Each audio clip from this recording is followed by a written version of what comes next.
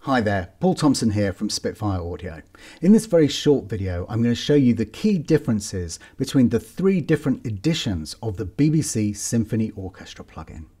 If you own the Core edition, then you automatically have access to the Discover edition.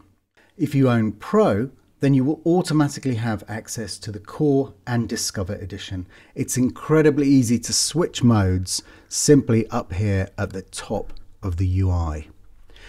We're going to go into mode switching in another video linked below, so do check that out to find out all of the advantages of being able to do this. First up, let's look at the Discover edition. As you can see, the Discover edition has a virtual representation of the orchestra.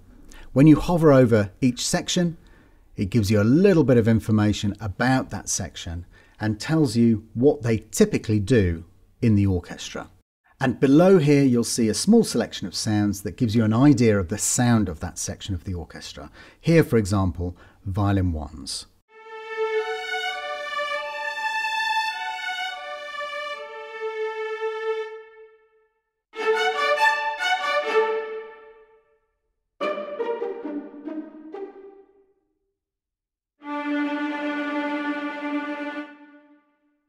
Let's check out the clarinets.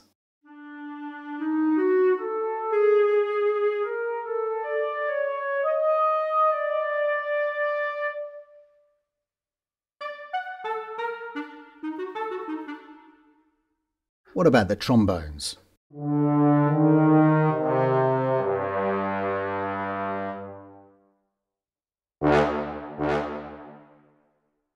Now the Discover edition is a super light edition, very small number of samples within this edition, so that it's really easy to use, very light resource on the system.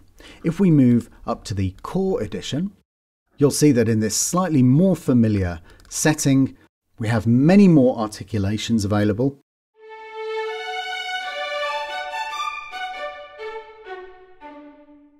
And also you have the single microphone mix.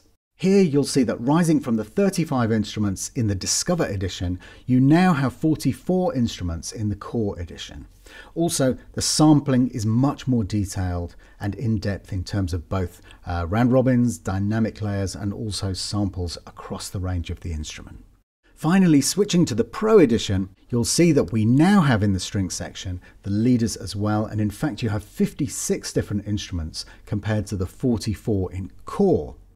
If we look at the woodwinds, for example, and scroll down, you'll see that there are contrabass and bass instruments, plus the cor anglais and the bass flute. And within the brass, you also have the contrabass, tuba and trombone as well. Within Pro, you'll also see that there is a microphone mixer, so you don't only have the mix from the Core edition, but you also have an alternate mix and then many different microphone positions, all the way up to Atmos compatibility, to give you a real ability to craft the specific sound of the orchestra to your taste. So that gives you an overview of the differences between the three editions of the BBC Symphony Orchestra plugin. Thank you very much for watching. See you on the next one.